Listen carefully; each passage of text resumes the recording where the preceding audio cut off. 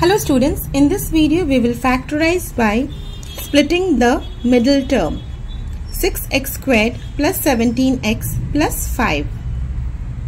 First multiply 6 and 5. This is your rough work. That equals to 30. Now find out the factors of 30. So that's 1 into 30, 2 into 15, 3 into 10, 5 into 6. These are the factors of 30.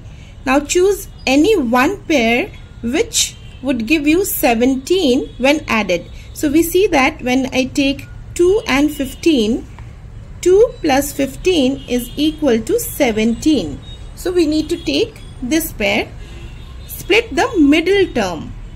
6x squared plus 17 is 2x plus 15x. The last term remains as it is. Now group these. Take this one first, take out the common factors, that is 2x. So we are left with 3x plus 1. Now we will take these two terms plus common factor is 5, 3x because 5 times 3 is 15, so 15x plus 1. Make sure that these two expressions must always be the same expression.